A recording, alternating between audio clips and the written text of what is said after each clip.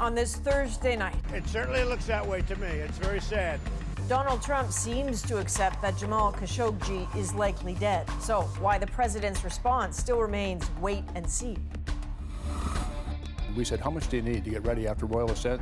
They said 12 weeks. We gave them 17. On day 2 of legal pot, the shortages, the lineups, and the growing pains. How long will Canadian consumers put up with all of that?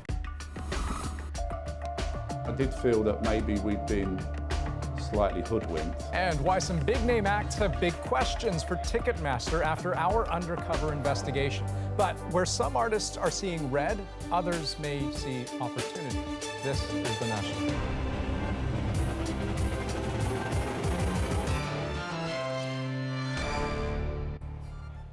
It took long enough, but Donald Trump has finally come to the same conclusion as pretty near everyone else, that dissident Saudi journalist Jamal Khashoggi is in all likelihood dead. So what to do if he was indeed murdered by a Saudi assassination squad?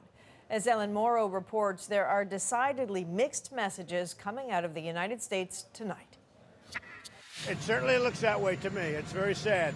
It certainly looks that way. Donald Trump for the first time saying Jamal Khashoggi is likely dead, and the possible consequences if the Saudis ordered the hit. Well, it'll have to be very severe. I mean, it's bad stuff. It's a somewhat tougher tone from Trump as accusations of Saudi involvement grow louder. Today, a Turkish newspaper published photos of a man with close ties to the Saudi crown prince outside the consulate on the day Khashoggi disappeared. Turkey says Khashoggi was killed by a Saudi assassination squad inside that building. We made clear to them that we take this matter with respect to Mr. Khashoggi very seriously. But the U.S. still seems to be treading lightly with the Saudis. They continue to be an important counterterrorism partner. They have custody of the 2 holy sites. They're an important strategic alliance of the United States, and we need to be mindful of that as well. Today, human rights groups called for a United Nations investigation and for the U.S. to do more. I would like to see President Trump, for example, speak out forcefully for more information, getting the Saudis to tell us exactly what happened. I think it's important that we get that signal from the top of the U.S. government. Turkish police continue to investigate, and they've expanded their search to a nearby forest looking for Khashoggi's remains. And so Ellen joins us from Washington. Ellen, the White House seems to be doing this sort of odd balancing act, trying to appear tough on the Saudis, trying not to harm the relationship. Is there anything more the United States can do? Well, there's been some tough talk here, Adrian, from some senators calling for things like sanctions, for example. But the biggest real response we've seen from the U.S. is Treasury Secretary Steven Mnuchin pulling out of an economic summit in Saudi Arabia. Now, that's not much, but the U.S. says it wants to see further proof. Now, tonight, there is an unconfirmed report that Mike Pompeo did listen to an audio recording of Khashoggi's alleged killing. So it could be we'll see a tougher response in the coming days. But until that time, we are seeing this balancing act by the administration. Okay, Ellen Morrow in Washington tonight. Thanks, Ellen. You're welcome. Now, it's not like Mohammed bin Salman hasn't already undermined his own enlightened image. As Middle East analyst Bill Law points out, MBS has a ruthless streak, but for now, at least, Donald Trump seems to be sticking with him. Mohammed bin Salman has had a whole series of disturbing judgmental lapses. The Crown Prince has pitched himself as a progressive, modernizing hero, and some bought into that, but now there's genuine fear he's an erratic tyrant. So why did Trump go all in with MBS? Well, there's his son-in-law. Jared Kushner was an early champion of Mohammed bin Salman, calling him the change agent. I think he thought, well, you know, he's a buddy of my son-in-law. Let's see how we can help him out. And Kushner's not wrong that Saudi and American interests are aligned in many ways on security, economics, and counterbalancing Iran. But during last year's state visit, Trump said this. We are not here to tell other people how to live, what to do. So did Mohammed bin Salman take that as a kind of permission? Because soon after, the regime isolated Qatar, seized Lebanon's prime minister, accelerated its war in Yemen, killing thousands of civilians, and at home, Mohammed bin Salman rounded up anyone he perceived as a threat, including relatives, some of whom are still in custody. And as for his much applauded liberalizations? He got a lot of praise when he announced he was going to allow women to drive. But then just before they were going to be given that great privilege, he arrested many, many women activists. The question many are now asking, can he be trusted? This young man is not someone that can be relied upon.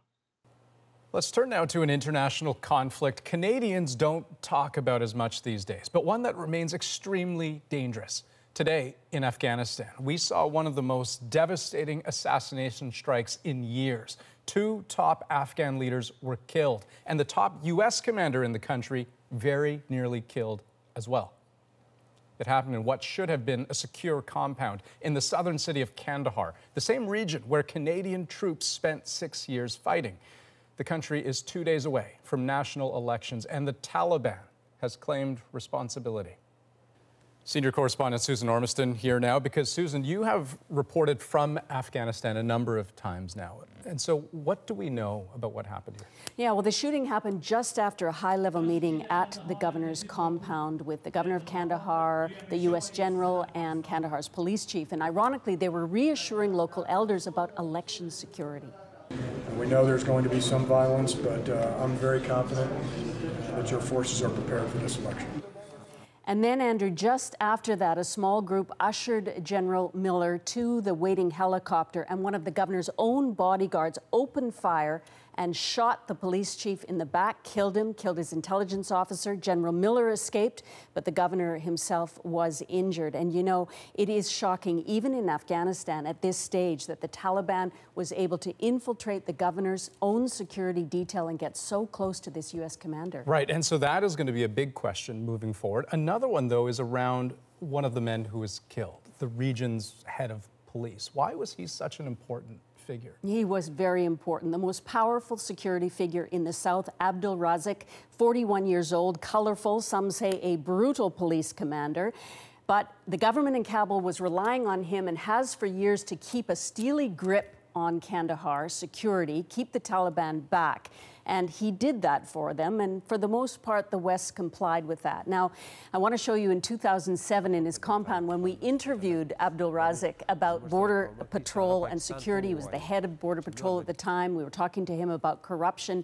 Very controversial past. He was a warlord before this ascent to state power, and as a chief of police in Kandahar, he was accused of corruption, of disappearing some in custody. Now, the Taliban hated him. They tried to kill him several times, but he had these deep roots in the intelligence community and a loyal following. And tonight, we're told in Kandahar, many are mourning his death and worried about the days to come. Well, the days to come, I mean, the timing of all of this is critical. Elections just around the corner. Yeah, the Taliban has got to see this as a big score, a big loss for the Kabul government. In a third of the country, Andrew, it's already too unstable to go out and vote. So there we have this, and now you have Kandahar's most senior political figure, the governor, in hospital. I spoke to his brother, Turwesa, tonight. He was the Afghan Canadian who was the former governor of Kandahar. You know, think that the U.S. commander, General Miller, just took over command a month ago, and now he has a very grim taste of what's ahead, particularly with these elections. Senior correspondent Susan Ormiston, thanks so much. Okay. Here's what else we're working on tonight on The National. Furious reaction from some of the biggest musical acts in the world after a CBC News investigation reveals Ticketmaster's relationship with resellers. Plus, Ottawa's mayor is in hot water for blocking constituents on Twitter. Should elected officials be allowed to do that online? But first, on day 2 of legal cannabis, the consumer demand is undeniable.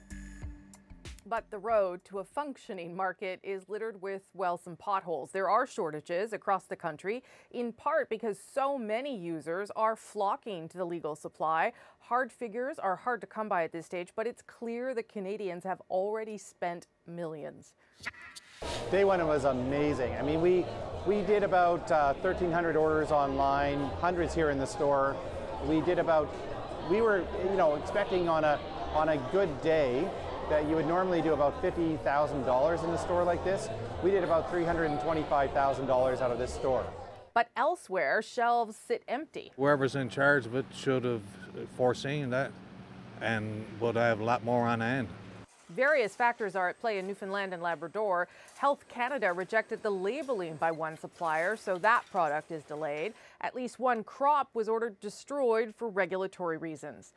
BC's government distributor had explained why shortages would hamper the rollout nationwide. There's an insufficient supply of excise stamps required for each product. Some companies that are licensed to produce are still waiting for their sales license, and some crop yields failed to meet expectations. Are these temporary hiccups or an ongoing reality? The CBC's Diane Buckner got some answers. Day 2 of legal weed saw more huge demand. This morning at 8 a.m. I got here and there was 2 people in line, and by 10 a.m. we were back to 150. In Calgary, this store is well stocked for now, but the owner is worried whether there will be enough supply to go around when more stores open. We could be at 20 stores by next week, or we could still be at 2. Shelves are already empty in this store in Newfoundland. I'm hoping tomorrow, but it's looking a little bit more like Monday. We never really know when we're going to be getting our shipment, but this morning we did receive 1 box, and that was gone probably within a half hour to an hour. Quite honestly, there are naturally growing pains in a brand new retail system. And the minister in charge says the industry was given time to get ready. The provinces, territories, and licensed producers asked for time, and we said, how much do you need to get ready after royal assent? They said 12 weeks, so we gave them 17. Most major growers say they've got inventory. These are just first week hiccups. We have, I think, about 100,000 pre-packed containers ready to go out, and we look like we're going to be about 95 to 100% of the requested amounts by each of the provinces will be into their warehouses as we finish this week and into next week. This business professor also says, don't worry. Licensed producers have these plans to build out, or they're currently building out, lots and lots more production capacity. When that's fully built out, there will be plenty of cannabis to supply the roughly 7 or so million Canadians who demand it. That can't happen fast enough for some. This is so early days, and we're at the point of maximum uncertainty. There's not really enough data where there's any history for us to draw from. As retailers are learning, the history they're writing is unpredictable. Diane Buckner, CBC News, Toronto.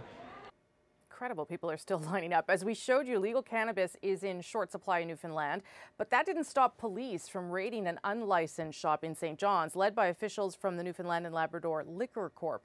The raid was in progress even as potential customers showed up to buy.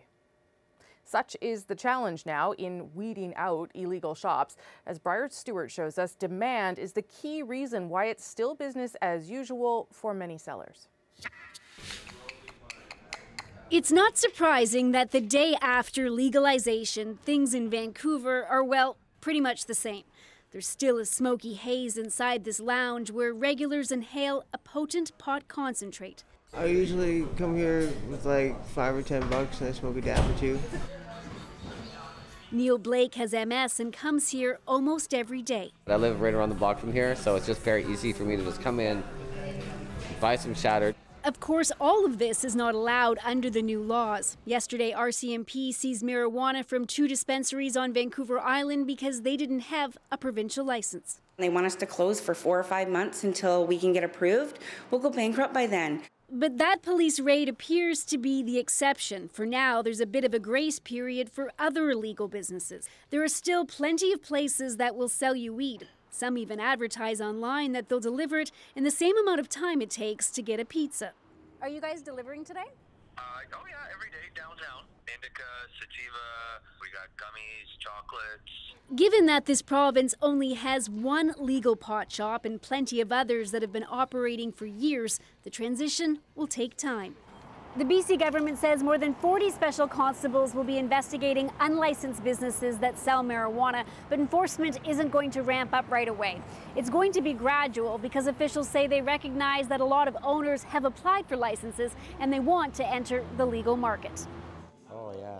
Don Briere has shut down 9 of his 14 dispensaries, but his 4 illegal locations in Vancouver are still open and busy. He says he's applied for a provincial license but continues to sell products like edibles, which aren't yet regulated under the new laws. All of our people are well trained, they're knowledgeable, they have these years and years of experience. NG plans to keep operating as he always has, while he waits on whether he can get a license and be legal. Briar Stewart, CBC News, Vancouver. Okay, to a very different kind of legal controversy now. Lots of politicians like to use Twitter to get their message out. You know that. Just ask Donald Trump, for instance. But the decision of Ottawa's mayor to block some critical followers from his feed has led to a test case in the courts and major questions surrounding the accountability of public figures. Hannah Thibodeau has that story. This is Ottawa Mayor Jim Watson's Twitter account. He says he can block you if he wants to. And last month, he did just that. But 3 local political activists say that's a violation of their freedom of speech and are taking the mayor to court. So I'm not just blocked from tweeting at him or commenting on his page. I'm actually blocked from seeing what he tweets. But it also means it's hard for me to engage in the debate that's happening if I can't see what's precipitated the debate. The activists say they simply annoyed him. Watson disagrees. In a statement, he says, "This is my personal Twitter account. I have the right not to be attacked and harassed by the same individuals on a regular basis." It's one of the first times that we've really seen this. Elizabeth Dubois examines the political use of digital media. She says there are no defined rules around blocking.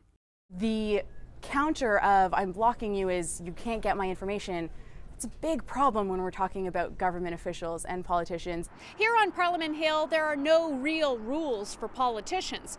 Prime Minister Justin Trudeau has suggested that ministers have separate government and personal social media accounts. Environment Minister Catherine McKenna has been threatened before on social media, but doesn't think there needs to be rules around blocking. Look, I mean, I think that, we're all adults here. Unfortunately, there are some people who don't want to engage. They would prefer to, say abusive comments and sometimes extremely threatening comments. Social media is an interesting beast because part of what makes it an interesting way for us to interact with Canadians is the fact that it is a bit more free-flowing with less rules in terms of how it works. All say that sometimes you need to block. The line can be drawn with persistent harassment, things that the question is who is the arbiter ultimately. The lawsuit against the mayor is set for January, and it's the first of its kind in Canada. Hannah Thibodeau, CBC News, Ottawa. Some other stories we're following tonight on The National. The New Brunswick government is still in limbo weeks after the election. Not a single one of the elected members wants the role of Speaker. It will play itself out according to the law. We're all blessed and fortunate. We don't have tanks running down Queen Street in Fredericton. We have a very stable, good democracy. So the PC party whip, Ted Fleming, seems calm, but for the Liberals, there is a chance this could spell the end of their minority government. If the parties can't work it out themselves, there are 2 options. The Lieutenant Governor could ask the Tories to try to form a government, or she could call for another election. When we see incidences of racism or hate, all of us need to speak up. And a community near Edmonton is rallying around a local family after it found a despicable letter in the mailbox. It said the Anderson family should go back to their, quote, reserve where Indians belong. Neighbors have sprung into action, dropping by, even planning a block party to show their support. But it might be too late. The Andersons told our reporter that they'll be moving because they don't feel safe. Still ahead on The National, it's at issue night. Pot, politics, pardons, the gang's all here. And meet the intrepid girl guide who made all the right business decisions on legalization. Can't wait for that. Plus, anger in the music world after a CBC News investigation reveals Ticketmaster's cozy relationship with resellers. I was pretty angry, and I did feel that maybe we'd been slightly hoodwinked.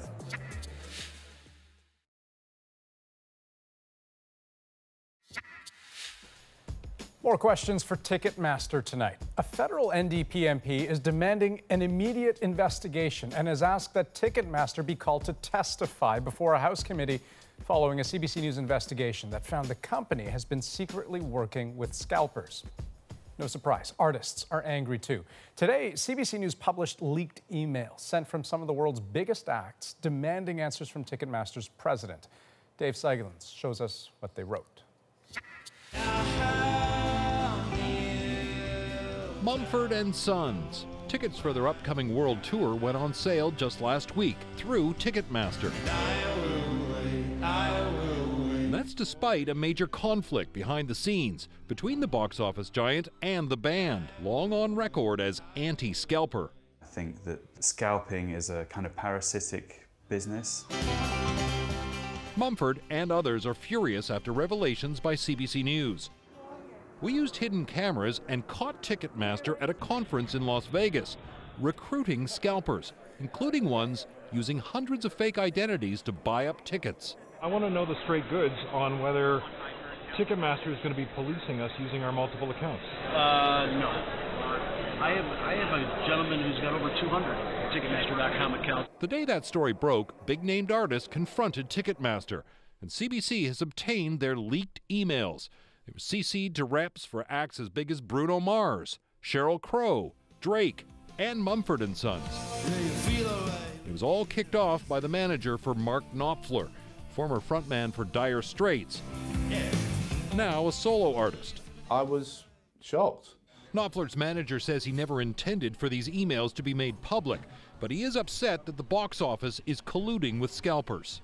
I was pretty angry, and I did feel that maybe we'd been slightly hoodwinked. Crockford asked in the emails about Ticketmaster's claim that it opposes scalpers. Was this all just bollocks for public consumption, Crockford wrote, when in fact you're taking a hypocritical and unprincipled stance and actually assisting scalpers? Well, Ticketmaster's president, Jared Smith, replied, defending his reseller program. The press has completely misrepresented what Trade Desk is and who uses it, Smith wrote. Neither it nor we facilitate mass purchase of tickets by brokers or anyone else. Then the manager for Mumford & Sons jumped in. Why be in the business of facilitating brokers at all, he asked. But Mumford is in a tough spot. With an upcoming tour, they need Ticketmaster to sell their tickets. So after these fiery emails, they've struck a deal. Ticketmaster has agreed to not allow resale tickets on its website at all. The band's manager told CBC, the most important thing from our point of view is to keep the fans as informed as possible and to encourage them at every turn not to buy from secondary websites, which is where scalpers and brokers ply their trade. Ticketmaster has declined our latest requests for comment. And Dave joins us now. So Dave, beyond Mumford & Sons, what are the options for artists? Well, there are very few. I mean, Ticketmaster has a near monopoly, 80% of the ticketing for big events across North America anyway. Also, the parent company, Live Nation, actually has contracts with hundreds of artists. So they're all so very tied to this company. The other thing I'd say is that not all artists agree. I mean, some artists want to profit from the resale of their tickets because there's more money to be made.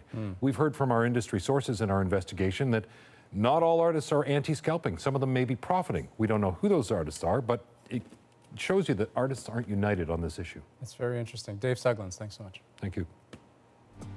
Next on The National, it's At Issue Night. Andrew, Chantal, and Andre Demise are here to talk about all that's moving and shaking and rolling and smoking in the country this week. That's next.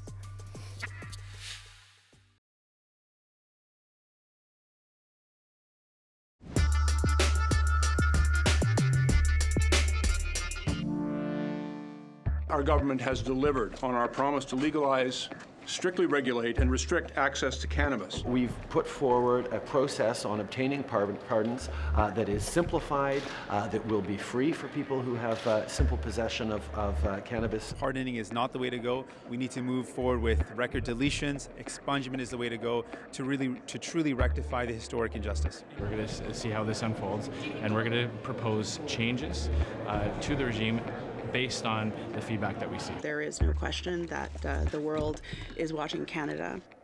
It's true, the world was watching as Canada legalized cannabis, and no, the sky didn't fall. But with one big promise down, the government started on another, pot pardons. In this new era of legal pot, what is the payoff for the Liberals come next election? The At Issue gang is here to dig into that and a whole lot more. Chantal Hébert is in Montreal, Andrew Coyne is in Toronto, and joining us for the first time, also in Toronto, is Andre Demise. Good to see everybody, and thanks for joining us, Andre. I don't start with the newbie, so I'll put you on ice and let the the other two start off. Let's start with the issue of pardons, but more, Chantal, I guess, from a perspective of could that lead to political benefit down the road? If there's tens of thousands of Canadians out there who might be able to change what their criminal records look like, would there be a payoff, I guess? Maybe so, probably from some of them, but if that were a big political calculation on the part of the Liberals, it begs the question. They've known for months, if not at least a year, when the day when cannabis was going to be legal was going to be. So how could they not come up with legislation and just promise to draft legislation? It seems to me, with all the apparatus of government, that they could have come up with a bill on Wednesday rather than an intention. Andrew. It does beg the question of why people have to apply, first of all, to get a pardon.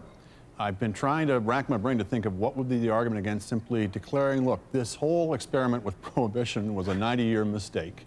We've admitted it was a mistake as a country.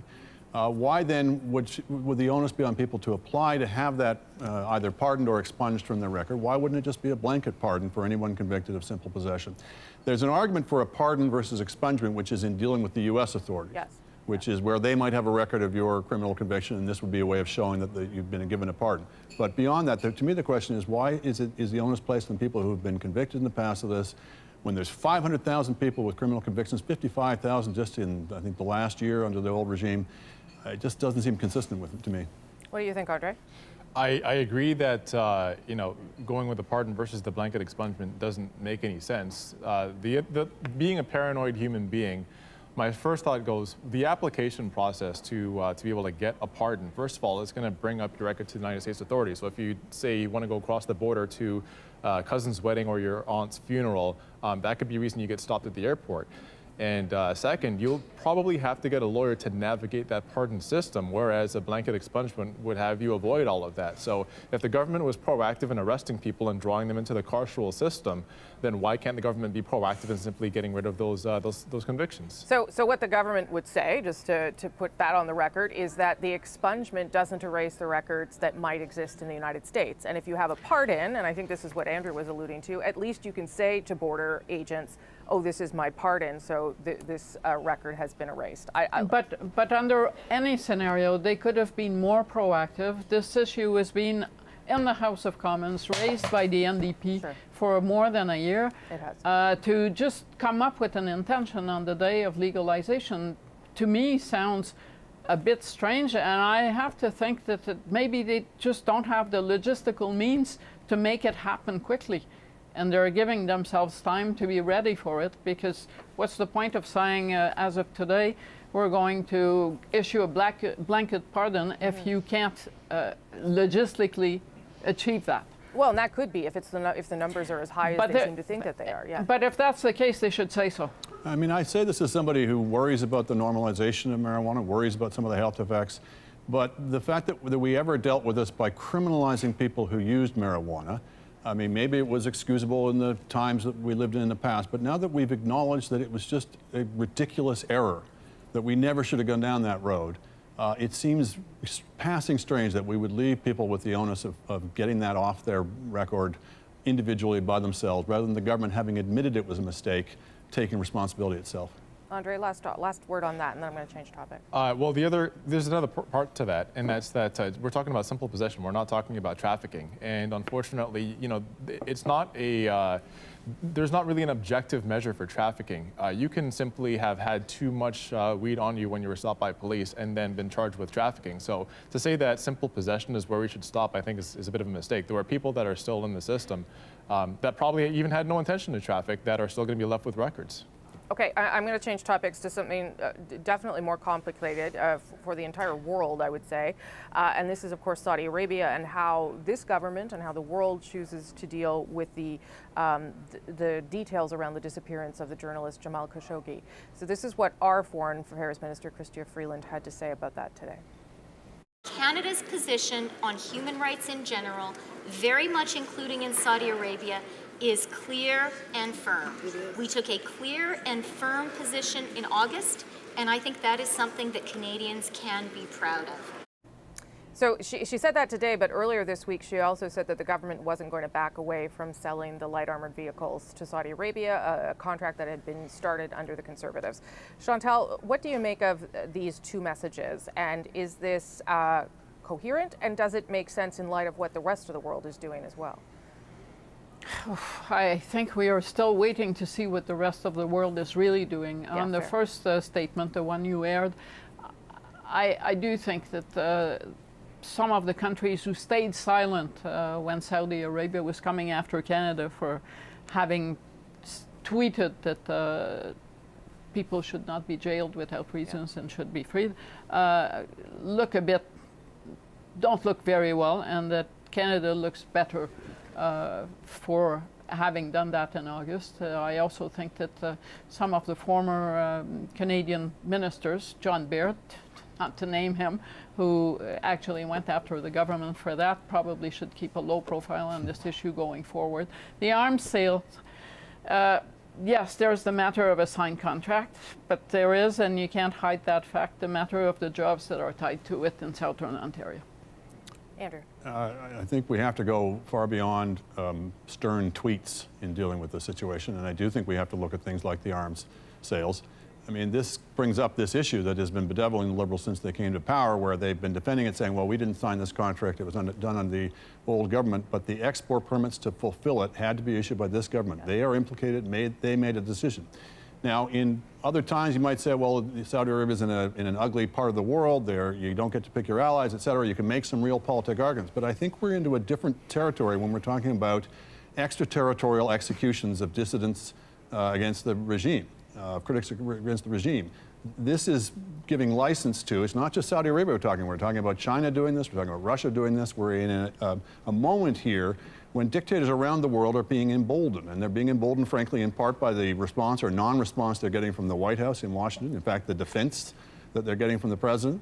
And they're also going to be emboldened if other countries don't step up in the ways that they can. And I think this does, once again, raise the question of whether this contract should be fulfilled, and I think there'd be a strong argument against it. Okay, Andre, your thoughts? I think when people utter a collective groan, when somebody like Pat Robertson, who is, just a moral abomination of a human being, says that the United States shouldn't cancel contracts with the Saudis over this journalist because it's going to cost them $100 billion in arms sales. Now, we're on the same moral plane as a Pat Robertson to say that we can't cancel this contract, A, because another government instituted it, and B, because it's going to cost a couple thousand jobs in London. If the price of freedom and the price of humanity is going to be less than losing some jobs in southern Ontario, then what are we doing? I mean, it's interesting because they also have a piece of legislation going through the Senate that actually ramps up sort of what they have to look at in order to issue these contracts going forward. So in part, they're recognizing that this isn't sufficient. And for a government that talks a lot about Canada and how it is on the world stage, I don't know. It seems to me like there's an opening for them there. Sure, but pardon the Liberals for having been taken to task by everyone and their sister for having dared to tweet anything, and now being taken to task for saying we're going to stay on course on this contract that we've defended. I'm not saying they should have defended it from day one, but at some point the measure of what the Canadian government should be doing has been shifting as the situation has changed. I think there is some wisdom in this case not taking the lead on this and waiting for those bigger countries who sat back 2 months ago to actually put some money where their mouths are. Is that fair, Andrew, that this isn't our job to run this? Well, it's the world community's job, let's put it that way. And that's a fair point of whether Canada can act alone or has to act in concert with other countries. But this seems to me has to be one of those red lines. It's true that realists will say we can't go around cleaning up every country's human rights record. That's, unfortunately probably true. But we can draw some red lines, i.e. not extraterritorial application of their atrocious human rights records. That is what seems to be one of those lines in the sand that the international community has an opportunity, frankly, at this point to start drawing. And now would be a good time. Andre? I would say that trying to hide behind the contracts we signed, to me, it comes across as a cowardly position because the Saudis unilaterally canceled a contract to purchase agricultural goods from us, and they were expelling diplomats. So what exactly is stopping us from selling arms aside from, protectionism? I see that as an emboldening measure, and frankly, we're supposed to be better than that as Canadians. Okay, I have 1 minute left. I'm just going to quickly flip back to pot. Will you be upset if I ask you whether you're going to purchase any now that it's legal? I never, I don't know, I never smoked dope when I was in high school, and I didn't wait 50 years for it to be legal to start. That wasn't the reason why I didn't try. Who else? You want us to talk about that on national television in front of the I don't Americans know. who might be watching? I don't know. I'm just okay. It was up to you whether you answered. I just thought I'd go there. Chantel gets extra points for going there. Thanks, everybody. Appreciate it. Before we go, make sure to subscribe to our podcast. This week on the podcast, we'll talk more about the cancellation of the cap-and-trade system in Ontario. Look for it on iTunes, any major podcast app, our website, cbcnews.ca/thenational. Okay, next on The National, we'll serve up a slightly different mix of politics and pot. A former prime minister has joined the industry. Great social advances, as I've indicated, come in waves. And this is one of the waves that I think will have Canada showing the way to the rest of the world.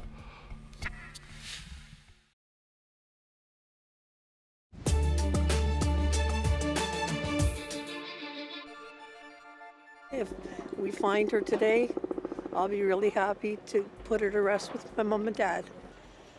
Tonight on The National, investigators revisit a cold case in Ontario, literally digging for answers. Noreen Greenlee was 13 years old when she disappeared 55 years ago. Recently, the family received a tip about a car possibly buried in this spot, and investigators thought Noreen's body might be inside. Crews used metal detectors, but in the end, found nothing. And Donald Trump has turned his attention to the thousands of migrants heading north from Central America. The president threatened to deploy the military and close the Mexico border if the large group isn't stopped. This week, several thousand people left Honduras in a convoy that includes families with kids fleeing poverty or gang violence. And Hudson's Bay has pulled a line of hats from its website following an online backlash. The Make Canada Great Again baseball caps did not go down well with many Twitter users yesterday. Some even called for a boycott of the company. The Bay has since issued a statement saying it was never our intention to offend, and we've removed this product from our assortment. Well, you've heard that old saying, politics makes strange bedfellows. Well, it only gets stranger when cannabis becomes big business.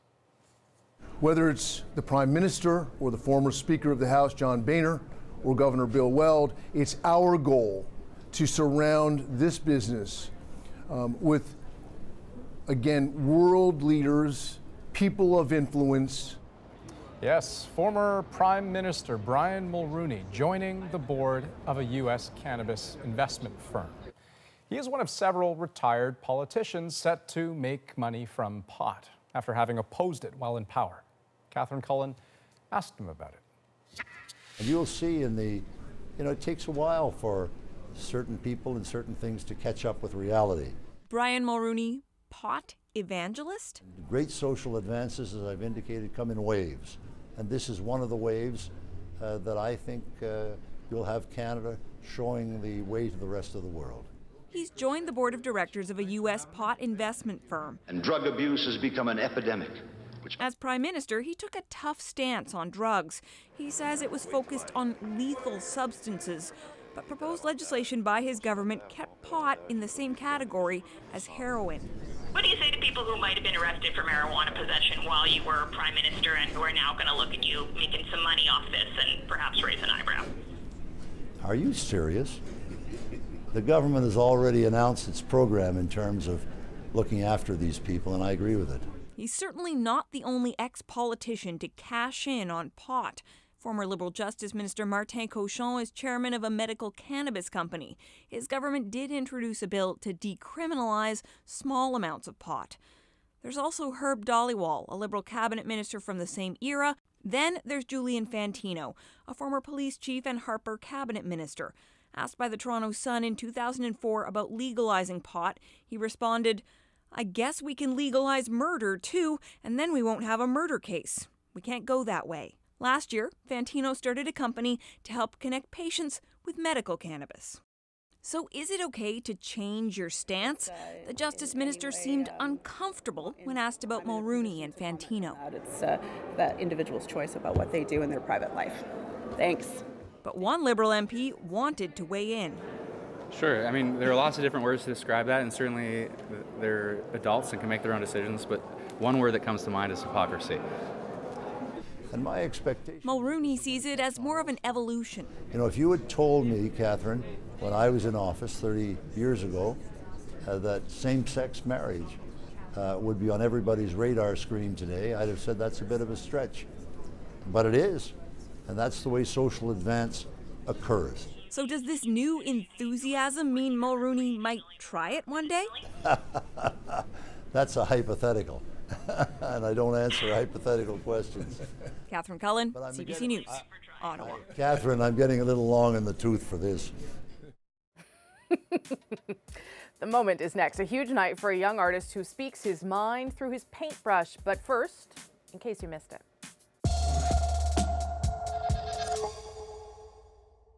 You may have seen this now viral picture taken by CBC Edmonton reporter Emily Fitzpatrick showing a newly opened cannabis store in Edmonton and the frankly brilliant family who positioned their Girl Guide daughter right outside the door. Well, meet Alina and Sean Childs. We'd sold cookies in the neighborhood in the past, and it was always a bit of a slow process, wasn't it, Alina? So we decided we were going to do things a little differently this year, and with the legalization coming up, we decided together that we were going to go try and sell cookies in the lineup down at Nova. We loaded up the wagon and we headed down to the lineup.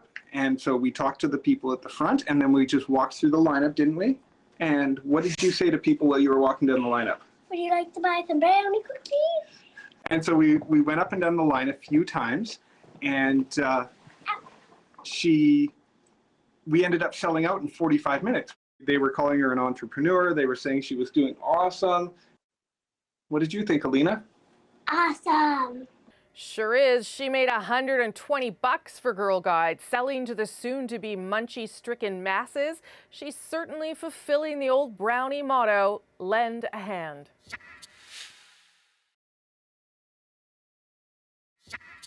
You are looking at a quiet Canadian sensation, Neam Jain, whose impressionistic paintings are sold as fast as they're created. Our Joanna Remiliotis brought you Neam's remarkable story in 2016. It is stunning enough that he's just 15, but even more, painting is how he communicates.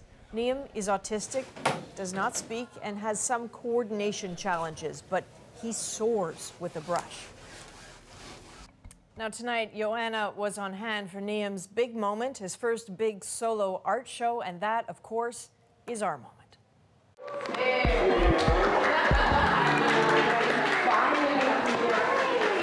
It's so exciting, it's emotional. I'm proud. How he wants to express to others of what he sees in this world comes out in his artwork, and it comes out in the colors, it comes out in the layers, it comes out in the way he blends his work. If I can see his soul in his painting, all the rest doesn't matter. That's the reason actually these paintings are so powerful, because he needs to communicate. Look at the work. It is disciplined, knowing that there is no filter between him and his creative craft. And for me, what is impressive is that there is pure, unadulterated joy. Maybe we all don't need to speak, and maybe all of us should paint a little more. Dance a little more, laugh a little more, and he is obviously enjoying himself. The feelings, the emotions, the love, the happiness. I mean, he's found a passion. He's found something that he loves to do. He's got a voice, and he's learned so many life skills and social skills, and just so many things comes out of art. I like cow cheese. It's beautiful. So when Joanna first told the story of Neam a couple years ago, one of the things that was really striking is that the collectors and the dealers were saying that they can't figure out how he was able to master and perfect the technique of the abstract impressionist masters. They were struck by it, and some of them are saying tonight that they've seen a real progression even since then. Yeah, well, I certainly don't know enough about art to be able to judge the artwork in any meaningful way, but I'll say this, those paintings are bold as heck, right? It is like pure joy walking up to you and then just like giving you a good shake. That's what it feels like.